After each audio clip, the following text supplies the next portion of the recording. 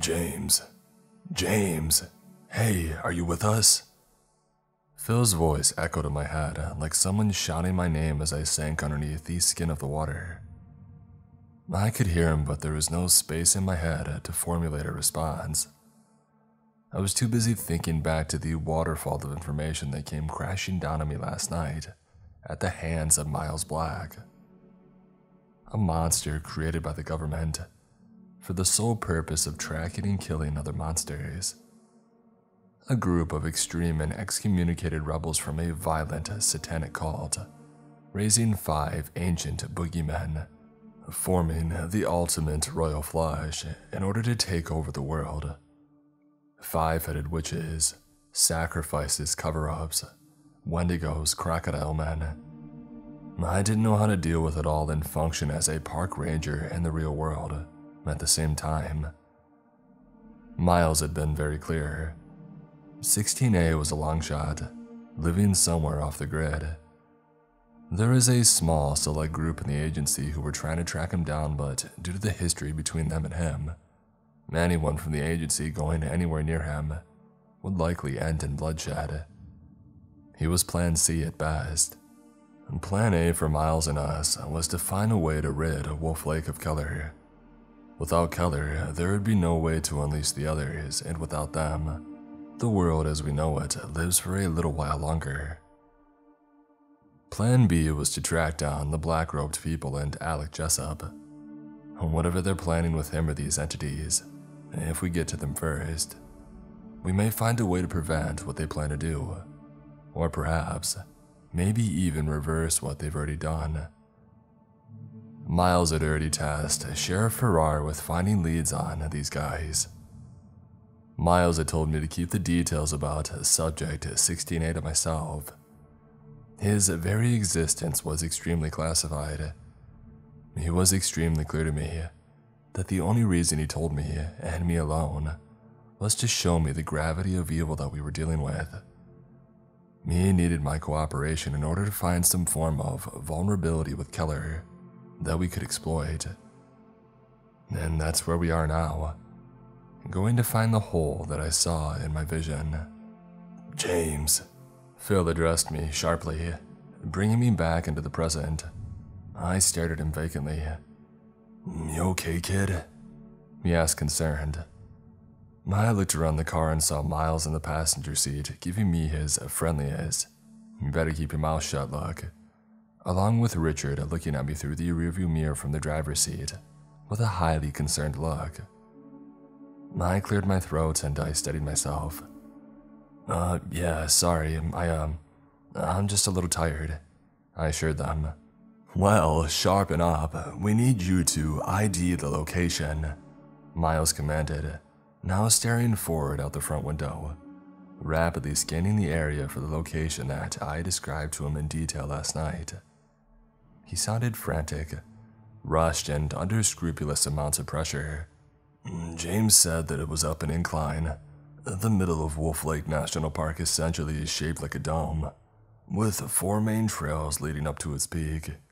And you said this love heart had the initials H&M inside of it," Phil had asked. "Yeah, carved into a tree near this clearing," I had confirmed. 2015. Young couple in their late 20s, Henry and Maggie Winston. They came on a 3-day camping trip to celebrate their 2nd anniversary. They came with their 7-year-old son, Max. Phil informed before adding, "Those trails that lead up the side of the hill, well, they are roughly spaced equally apart. And if my memory serves me correctly, I remember the family took the trail on the south side of the park. This is the best place to start," he speculated.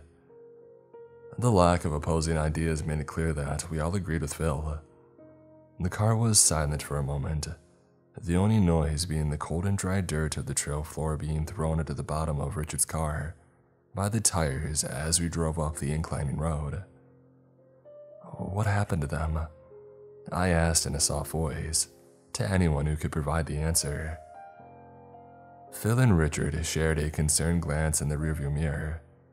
Phil turned to me and simply shook his head. I mean, come on, James. What else did you honestly expect? Just as we had turned the next curve, I was hit with an overwhelming sense of deja vu. Stop, I yelled.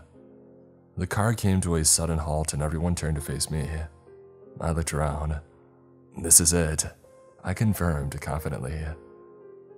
Miles nodded before getting his affairs in order frantically.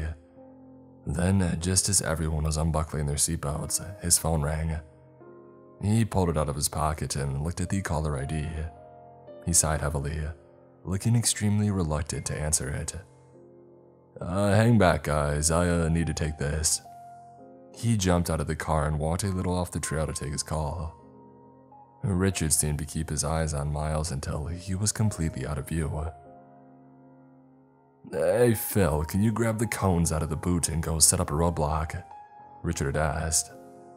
Phil looked at Richard confused, given how this task was a little below a 20-year-old vet and more of a job for, say, a recently qualified rookie like myself. He then looked at me as if trying to tell if I knew what this was all about, and my vacant stare gave him his answer. Please, Richard insisted. Phil was too much of a loyal worker to deny a direct order twice in a row. He simply nodded and got out of the car, but not before giving me a reassuring look and a friendly pat on the shoulder. He would always have my back, and he wanted to make that abundantly clear. Richard once again eyed Phil leaving as he had done with Miles, and once he was out of sight, he turned to me. James, I'm concerned, Richard said bluntly. About what? I replied. You with Miles. His tone was serious and intense. That wasn't lost on me.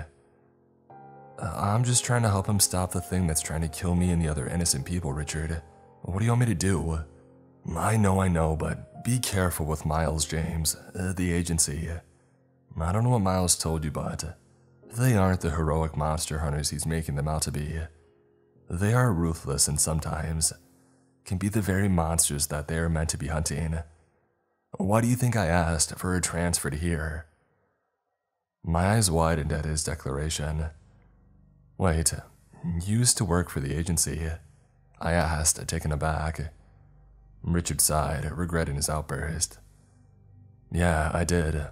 Since '99 for 10 years of loyal service. I worked my way up the ranks to one of the highest levels in the organization, known as the agency. I was an agent closely working under the director of operations, who had just taken over in 2010. I really thought I was making a difference, doing some real good. His sentence trailed off as I noticed he could barely look me in the eye. Richard, what happened? I asked, my tone now as concerned as his was. 2011 White Mountain National Forest. There was a string of disappearances. Hikers, campers, and we were aware of a cryptid presence in those woods. And our agency saw that it was becoming far too aggressive and we deployed to eliminate it before its existence became public knowledge. We arrived on site. The police were already there. Apparently, another group of campers had been attacked. 11 dead, but one had managed to get away. He had already told the police about some monster who had ripped his friends apart limb from limb. The DOO requested me and my colleagues get him in a room and to find out what he knew. We put him in a car and took him to the local field office. He sat in that room and described in 100% detail the thing we had been tracking in those woods. The DOO was watching via video link, and after the guy had finished his statement, he called us out of the room. Richard had that shameful drop in his gaze again. Richard, I probed, not liking where this was going. I just thought that we were going to pay him off, maybe even threaten him. I didn't know the new management would be so ruthless. What happened, Richard? I demanded to know. We shot him. They told us to go back in that room and put a couple of 9mm slugs in that boy's brain. He knew far too much, and he had served his purpose. The next day, I demanded the agency release me from my contract, and this wasn't what I had signed up to, but they told me that wasn't an option. But Wolf Lake, a place that I knew a lot about due to the Keller cover-up back in '03, and it was also a national forest with a known cryptid presence. I could be posted there on a permanent basis as a hazard control representative, and I grabbed it with both frickin' hands, he said, holding his hands out in a tight, gripping motion. Jesus, and I was such an a-hole to you about Billy. That had to have brought back some horrible memories for you. I'm so sorry. My apology was waved off by Richard. That's not important, you weren't to know. The important thing now, James, is that you will be careful with Miles Black or whoever else the agency sends. They'll use you, and they'll exploit you. You are expendable, do you hear me? He demanded my assurance. I hear you, I assured him. I didn't smuggle you into Alaska in the middle of the night so these blood-sucking psychopaths could just throw you back to Keller to serve their needs, Richard said, patting his hand on my shoulder. His eyes flicked up to spot Phil making his way back to the car. Come on, we better get out, Richard said, opening the car door. Oh, Richard, I interjected. Yeah. Do you know what 16A is? Subject to 16A. Richard closed the car door and eyed me very intensely. If Miles has told you about that, then the agency are clearly desperate. And a desperate agency are an even more dangerous agency. Please be careful, James. Richard opened the car door once again and climbed out. I joined him. As I climbed out of the car, I could hear a voice in the trees to my left.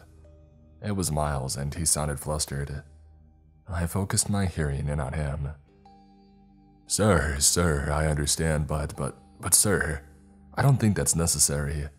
I think that we have a lead here and we could shut this down today.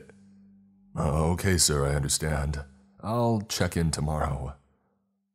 He put the phone down and rubbed his face in a highly stressed out fashion. He began to make his way back over to the group, so I pretended to be looking the other way. Right, James, lead the way, Miles instructed impatiently. I spearheaded the group and led the way down the trail towards the clearing. There were a few occasions upon which I questioned if this was the right path. It seemed much straighter in the daytime. But then again, I was injected with an experimental hallucinogenic, so I guess that likely contributed to the change in appearance. My doubts lasted no more than 5 minutes before I had got my confirmation. There it was, carved into a great big pine. H&M.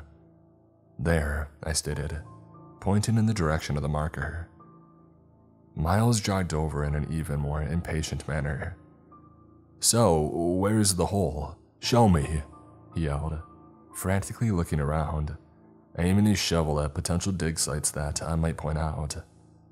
Hold on, I said, scanning the clearing for any recognizable areas until I had aligned my vision on one particular spot.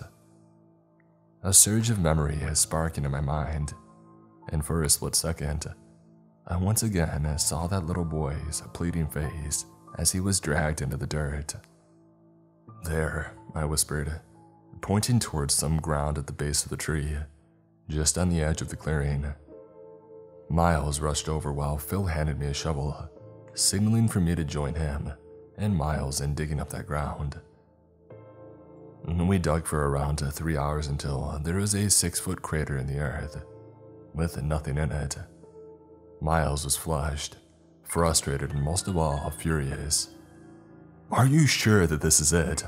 Are you freaking kidding with me, James? Because we don't have time for this. I'm sure, Miles, I stated, a little wary of his outburst, but Phil stepped in. Now come on, Mr. Black. Let's all just calm down here, he said. Miles cursed under his breath and waved off his attempts to defuse the situation, and instead went back to digging by himself. Phil went over to Richard and began to whisper questions to him, such as, what's going on, and what's with this guy? When all of a sudden, oh, holy crap, I hit something. What? I think it's a door. Miles yelled over to us, like he had just found a buried treasure. We ran over and began to help him clear the rest of the dirt off the wooden trapdoor. It wasn't long, however, until we saw this thing had sides. It wasn't a trapdoor. It was a box. Miles looked at it, confused and troubled. He took out a screwdriver and began to pry the top of the box open. The wood creaked and groaned before finally, the nails that came loose from the panels and the lid popped off. A cloud of musty yellow and brown came pouring out of the darkness, and Miles, and getting onto his knees, pulled the lid the rest of the way off. We all stared down, and our hearts sank. Inside the box was a pair of child's underwear. They looked old and torn and stained. If I had to guess, a boy about the age of 7. Miles stared down at them and began to slowly put on a pair of latex gloves. We found Harry and Maggie Winston mangled and violated, hanging from a tree just beyond these trees, where they were camping at. We never found any sign of Max. Well, not until now, Phil had informed. Miles looked at him eyes wide, before reaching down and picking up the underwear. He held them up in the air to inspect the front, revealing the back to me, Phil, and Richard. We had groaned in horror as Miles looked at us puzzled. He turned the underwear around to see what had gotten us so disturbed. In dried blood on the back of the underwear were the words, "Better luck next time." Miles was incensed. He completely lost it. There wasn't much in a 10-meter radius that he didn't beat the living crap out of with a shovel. "No, no, no!" he screamed. His behavior was alarming to say the least. "I'll get a team out here and clear this up," Richard said in a professional manner, and began to make a call on his phone. Miles' phone began to ring again. He pulled it out of his pocket and once again looked horrified at the caller ID. He composed himself before flipping up the phone and answering. "Black." I could faintly hear talking on the other end of the line. It caused Miles to close his eyes and a silent sigh. No sir, but if we just give the The talking cut him off once again. It sounded louder this time, like the person was annoyed or angry. "Sir, I'm not comfortable with..." The voice once again cut him off. Whatever the voice had said, it made the color drain from Miles' face. "I understand, sir. I'll get it done. Goodbye." He put the phone down. Miles walked back over to me and Phil with his tail between his legs. "What now?" Phil asked. "I think that's it for one day," Miles confessed in a defeated manner, and Phil nodded in agreement. "We can meet at my cabin tomorrow and come up with the next plan of action," Philly suggested. Miles rubbed his face and temples while gently nodding back. Meanwhile, Richard made his way back over to the group. "A hazard control cleanup crew coming up. We'll make sure this doesn't see the light of day. The public will continue thinking the family died of starvation after getting lost in the night. Keller's Reach stays within the circle," Richard said. We were all now nodding our heads in a silent and reluctant agreement. James, Phil, we have a group at the VC. They need to be shown the trails. Could you two handle that?" Richard requested.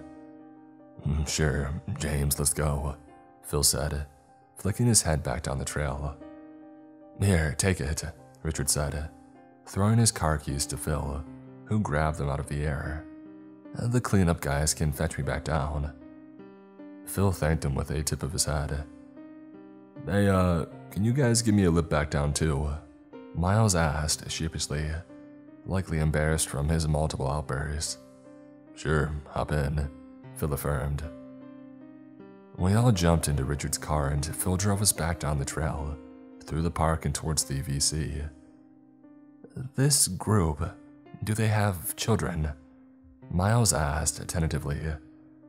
I thought the question was a little odd and out of the blue. So did Phil, judging by his expression in the mirror. "Not sure, probably. Why?" he had probed. "I just don't want any more casualties," Miles said, avoiding eye contact. Well, neither do we, Mr. Black. We never have done, but you know as well as I do, it's not as simple as that. Phil snapped, slightly offended by Miles' comment. Well, if we don't find a way of stopping Keller soon, the whole keeping this contained thing won't matter a whole lot. Now what the heck does that mean? Phil quizzed. Miles immediately started to shake his head. Is it something to do with that kid, Alex Jessup, going missing? Is there something you're not telling us? Phil continued to demand an answer. No, honestly, I'm just under a lot of pressure and Bullspit. Tell me. Phil wasn't having any of it. Miles looked at me as if silently asking for backup or to change the subject. But I wasn't comfortable in keeping Phil in the dark. Not about this. Just tell him, Miles. You can trust him, I assured him. Miles looked pissed off, shaking his head and licking his lips in silent rage. Tell me what? Phil asked, becoming increasingly agitated. Miles knew that there was no way out of this one, and he let out a loud sigh. In a nutshell, we believe there is a very significant and imminent risk of a rebel group with ties to the Kettle Moraine cult. They're performing a ritual using black magic which would grant Keller and the others a path into this world. Miles let the words sink into Phil. His mouth hung open slightly as he seemed to be looking around for a response. Jesus, what? With a path into this world, Keller wouldn't be bound by the rules of this spiritual rebirth. He wouldn't need you to fear him to come after you. He wouldn't be bound to the forest. He could kill every single living person on this planet at his own free will, Miles added. Phil took a big gulp.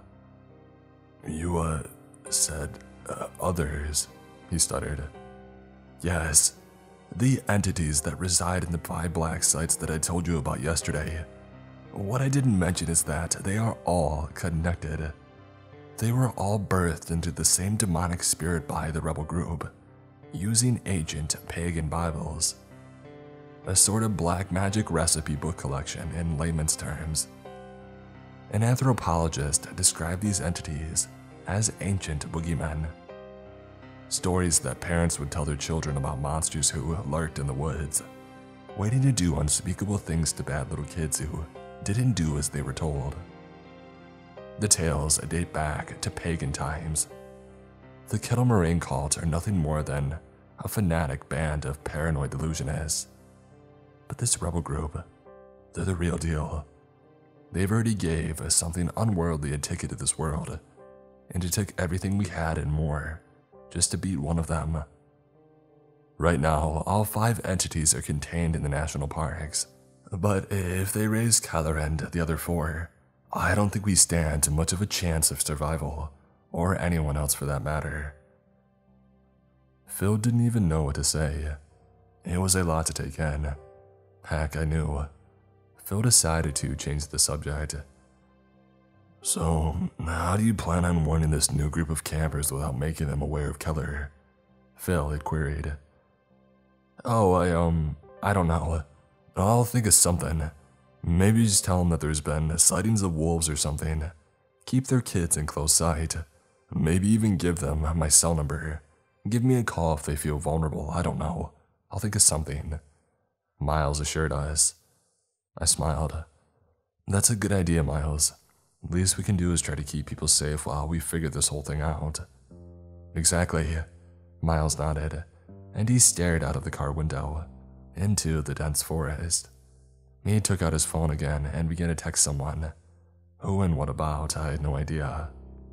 We arrived at the visitor center around 25 minutes later. Me, Phil, and Miles made our way inside. We walked up to the desk where Phil began speaking with the desk worker.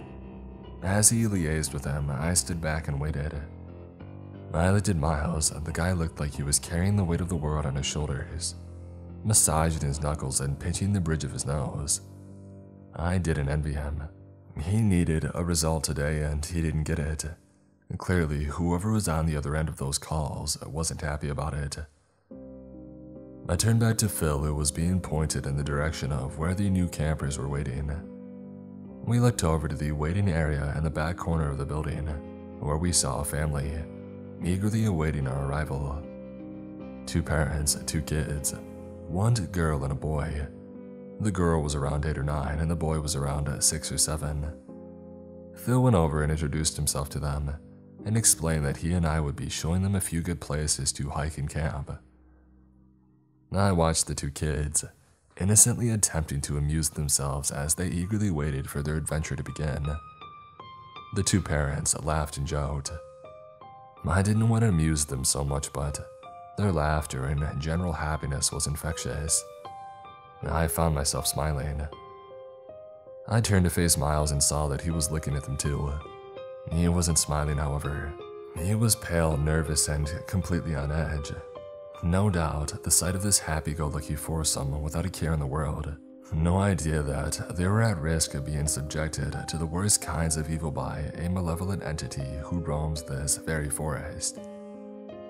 They seemed incredibly enthusiastic as Phil discussed possible campsites and good trails to hike on. They wanted the best possible experience while camping in Wolf Lake. If only they knew the truth.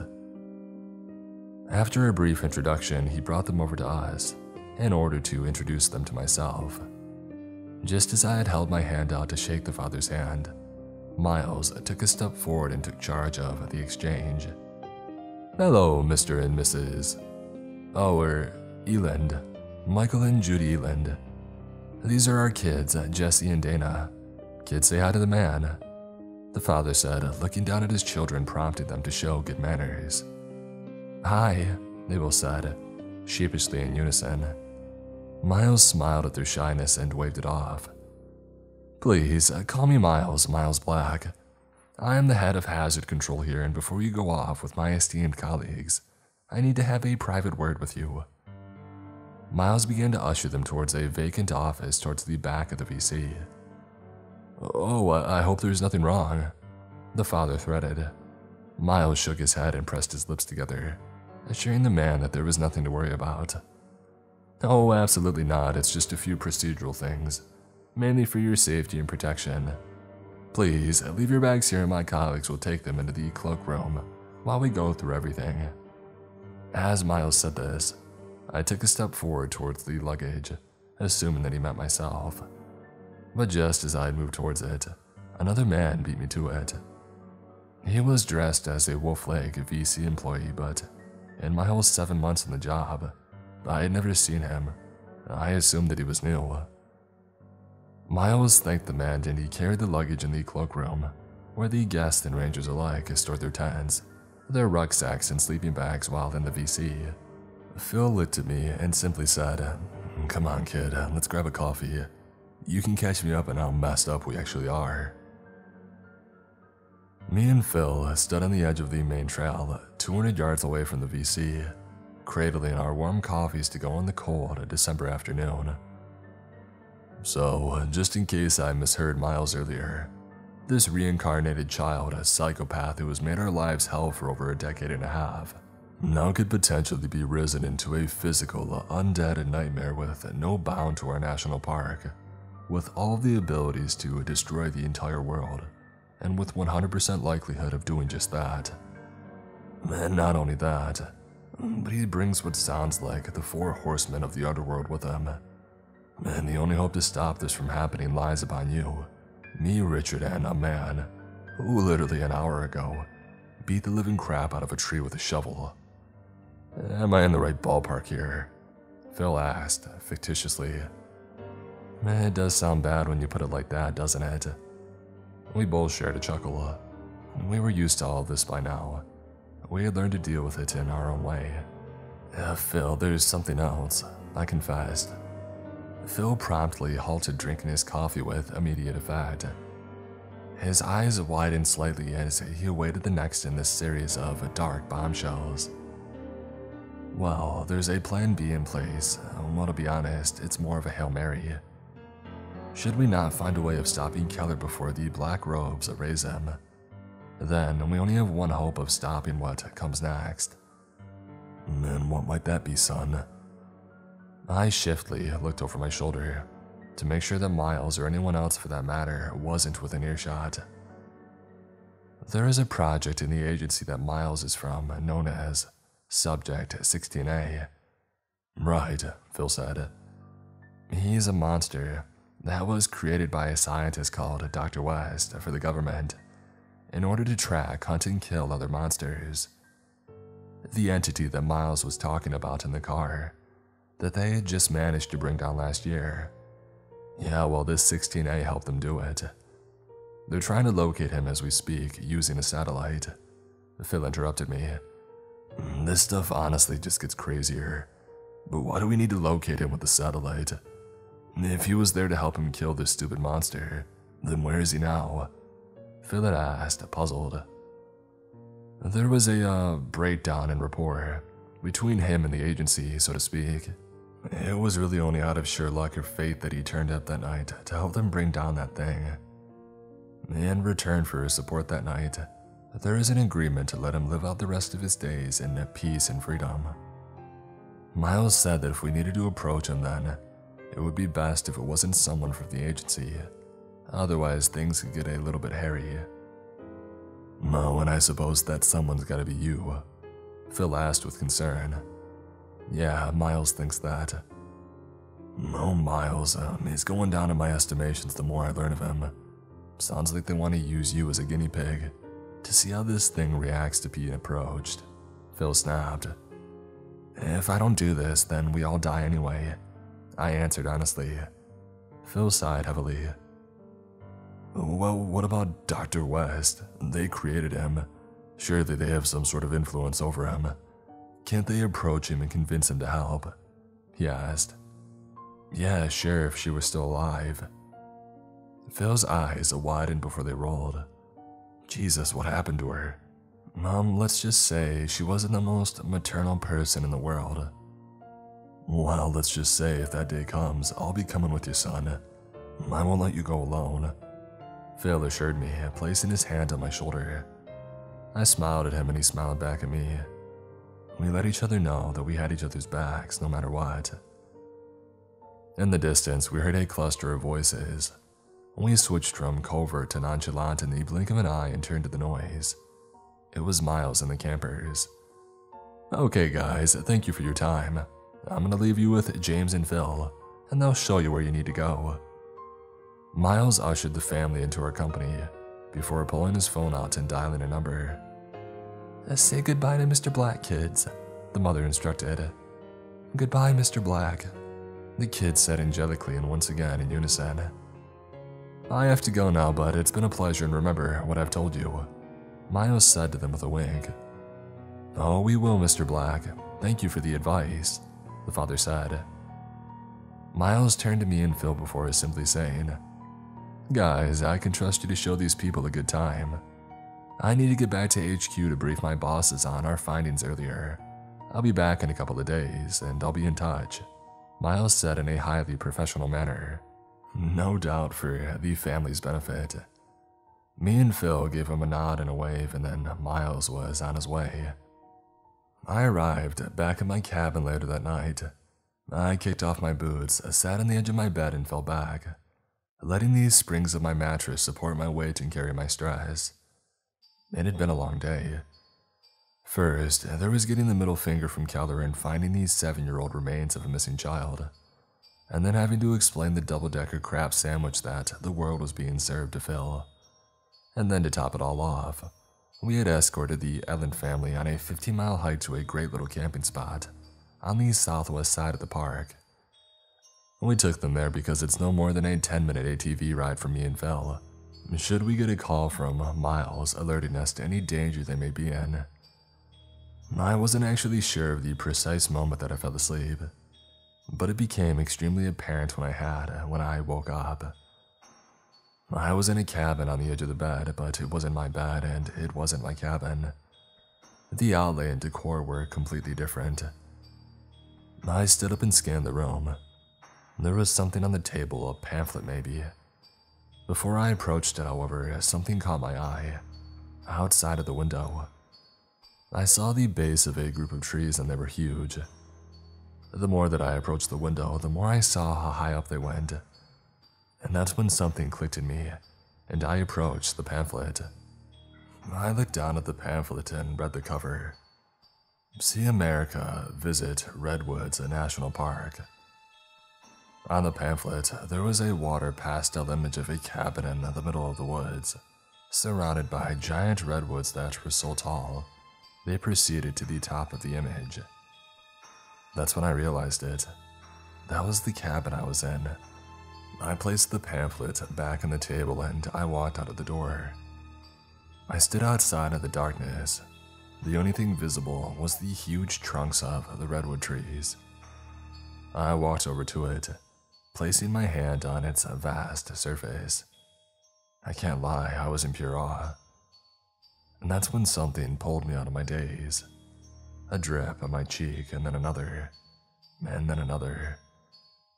I wiped it off with my middle and index fingers and examined the wet substance in front of my face.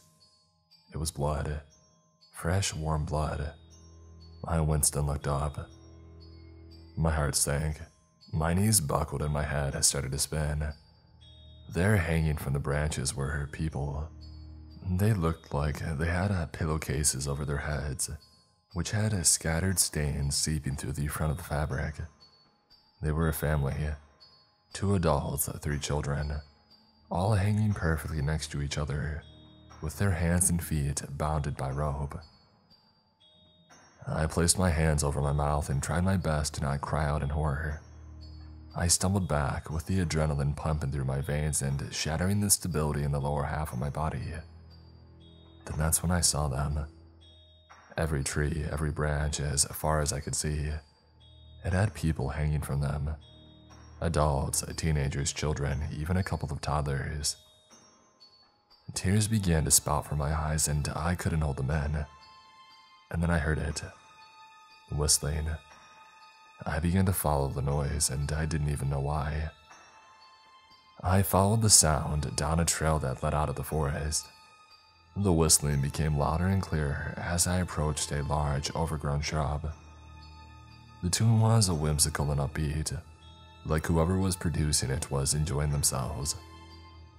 I pulled out the knife from my utility belt, and I hacked away at a few of the entangled branches.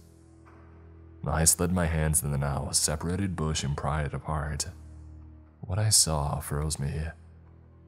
2 bodies lay on the ground, a couple no older than 20. They looked like young love's dream, likely celebrating their 1-year anniversary or a first Valentine together. They were laid side by side, nooses around their necks and hands and feet bound together, just like the others. Except these 2 didn't have a pillowcase over their faces and I could see them. Their skin was not in great shape, like it was torn up in a ferocious manner. Their eyeballs were missing, as were their ears, and even more disturbing of all, their mouths were stitched closed. I stood there, staring in pure horror. And then the bodies started to wriggle. Jesus Christ, they were actually alive. They began to groan softly and tug gently against the restraints. I was so petrified that I didn't even notice that the whistling was now right on top of me. I looked up into the thick green of the treetop, where I heard the tune when suddenly it stopped.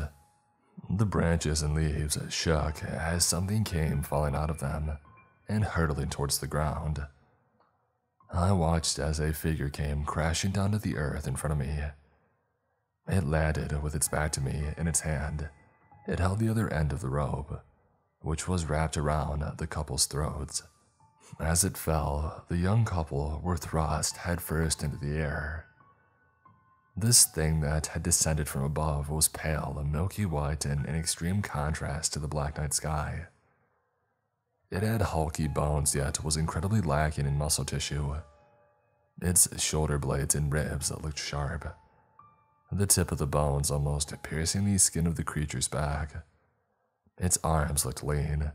The elbows were in line with the rest of its marrow, and as it tied the end of the rope around the trunk of the tree, I saw that its hands were bony. Its knuckles looked like cones, and its nails were bowie knives. I looked up and saw the couple suspended from one of the branches, now surrounded by the other bodies. They wriggled a little more vigorously for a few seconds as the oxygen and life drained from their bodies, and soon they were as still as the rest of them. I looked down again and saw the creature was gone. I frantically scanned the area for its location. I began to panic, unable to see it anywhere. But after a few minutes had passed, I began to relax, assuming that it had run away after it was detected. But then once again, I heard the whistling, somewhere in the distance. I squinted my eyes and focused my vision beyond the trees in front of me. Just as I had focused in on a particular spot, the whistling had promptly stopped. The sudden silence startled me. I began to dart my eyes around frantically once again, desperately trying to locate this thing. And then I heard the whistling again, this time, but it was right in my ear. I didn't even have the time to react before its bony hands gripped my shoulders from behind. The tips of its fingernails dug into my chest and it rested its pointed chin on my shoulder. It pressed its sweaty, scaly skin against my cheek, and its long, snake-like tongue slithered out of its mouth and began to explore my face. Before dipping its tip into my ear, it grabbed a handful of my hair and snapped my head back sharply. Its neck seemed to extend and its face began to loom over mine. Its eyes were like golf balls, with extremely pinned pupils. They bulged out of its head in a highly unsettling way. Its nose looked like it belonged to a witch doctor, and its teeth were mangled and yellowed. I was frozen. I've never been so terrified. "I am coming for all of you," it gurgled before letting out a loud cackle. It let its grip on me go for a split second. I didn't hesitate. I ran like crazy into the trees and I didn't stop. I ran and ran until I saw light. I don't know why, but that gave me hope, and I ran towards it. I cleared the trees and found myself on the edge of a cliff that overlooked the small town of Ulrich. I looked down at the roads, the shops and houses, and found out what the light was. Fire. The village was burning. It looked like the apocalypse had come to town, and with a vengeance. As the flames roared, I heard the screams of people in the distance. They were begging, pleading for mercy.